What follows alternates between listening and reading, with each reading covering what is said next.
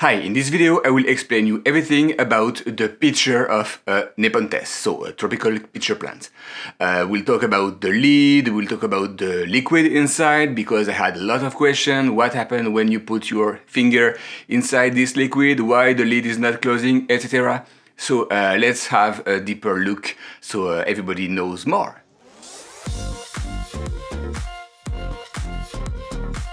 Hi, my name is Remy and I love Nepenthes. I want to thank Florin, or Florin, for the super thanks. That's helping a lot, so thank you very much. So, let's pick a pitcher to sacrifice. This one, for example. That's eymae. I have that's the biggest pitcher, the latest. I have one before. So this one is an old one. It's less shiny on the peristome. What else? You can tell on the side it's starting to have a little problem. It's rotting or dying. So that would be okay to sacrifice this one.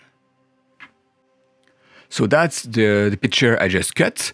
There is two parts inside the pitcher. There is the digestive one under this line and the slippery one. Usually that's where it will start to die, especially when there is food in it. So let's get rid of the liquid. Still transparent, not really dark. What else can I tell you? On this species, it won't be really thick. It's really like water. Inside, when you open it, you see the dark part. That's where there is the digestive gland, I guess. So that's where everything will be assimilated by the plants. Everything that drowned inside will be assimilated by that part. So bottom, where insects are digested. Then when you go up, that's the limit between the digestive part and the slippery part. And the digestive glands are smaller. So I don't know why, but above, that will be the slippery one. No digestive gland, it's really only here to prevent the insects to crawl up and escape. And even under the peristome, it's also really slippery. One thing to note is usually you have 1/3 to 2/3 of liquid in the pitcher, nothing on the slippery part. Speaking of which, I have been asked what happens if you put your finger inside the liquid. So here it is, nothing. It will be wet and smell not great, so wash your hands. Nothing, it would probably do something if the finger was staying inside for days. Oh, yeah, let's talk about the lid now. The lid is really like bouncing back like an elastic. The lid is only here to prevent things to fall inside. So really, that's the only purpose. And yes, there is some nectar gland on the top of the lid to attract the insects. And then, because it's angled like that in nature, they will fall inside the pitcher. So now you know how is made a pitcher. Okay, so there is some question here.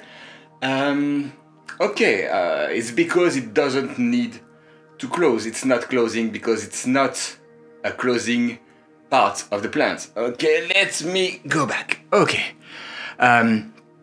So the lid don't close because it don't have to. Its purpose, as I said, is only to prevent falling things, including water or leaves, to fall into the pitcher. And I will show you a few lids. So Vicii, again, really bouncing back. I have this one also, same, that's really elastic. And even this one, the Truncata. And when you look at the top, from the top, nothing can fall inside. It's protected. Same for this one. This one, if I look from the top, nothing would enter. On the upper of minima, Nepenthes minima, they look quite open. But if we look from the top, again, protected. So that's really something. Usually the lid will protect, and that's why it's not closing. Some plants, like Ampullaria, Nepenthes ampullaria, Nepenthes jamban, the Ineamis maybe, some other, like the uppers of, what's his name again? Eymae, Nepenthes eymae. Their lid is fully open and clearly don't protect from anything. So it becomes the opposite. They try to catch anything that could fall. After a rain, some insects or piece of plants will fall into the pitcher and they will be digested. But for most of the plants, the uppers have the lid. They don't want any water to go inside for a logic reason.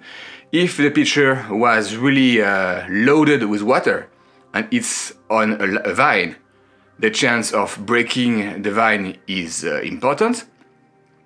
Breaking the branch on where the vine is around, like if the branch break, the vine will fall too. So they try to avoid being too water loaded on the uppers. But beside that, even them, they do not close, or it's not like the insect will be able to escape. It's impossible. Once it falls, it's drowning, and all the surface of the walls, if I may, are really slippery and it's waxy, so there is no way they can really grab anything to go up. So literally they will drown, they will swim until they die. That's it. That's nature. It's not always fun. So that's why I sometimes don't understand why I have comments like, oh, you killed a poor ant, oh, rip ants. Like, ugh, come on, in nature, do you really think a mouse will complain about how violent is the cat that will eat it alive? There is a hunter, there is a prey, that's it. So yeah, anyway. So now let's see how they evolve once they fall into the pitcher. Last summer, I put some Nepenthes outside and they were attracting a lot of insects, mostly ants, but look how the ants looks like when they fall inside the pitcher. And a few days later, this is what they look like. They are transparent, it's like they are empty. That's exactly what is happening. And the biggest the prey is, the insect is, and the longer it will take to be digested. For example, in here we have a wasp. It will take way longer than a ant, obviously. The plant will digest most of the soft parts.